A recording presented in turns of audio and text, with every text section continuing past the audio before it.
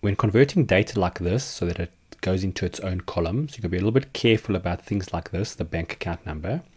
For one, you don't want to lose these leading zeros. And for another, just for now, notice that the first one's got a 9. And we're going to see a problem with that later with very large numbers.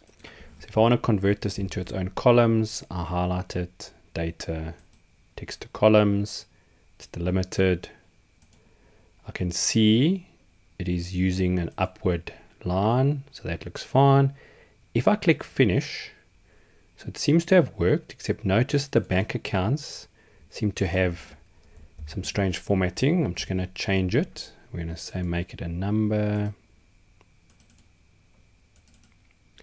But when you look now, this bank account number, it's missing. There should be a leading zero here.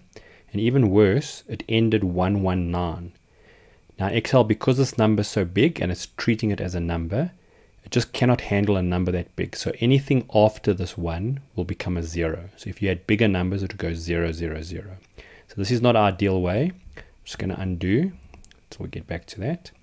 So the way to make sure you don't lose the leading zeros and you don't have Excel change these numbers for you is we go text to columns. It is delimited. It is still delimited with that. But now instead of clicking finish, I go next. And what you'll see is we can specify what these columns are going to be.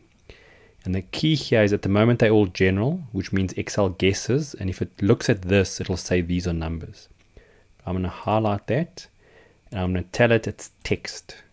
So ignore the fact that it looks like a number. Just give me every character you see as you see it.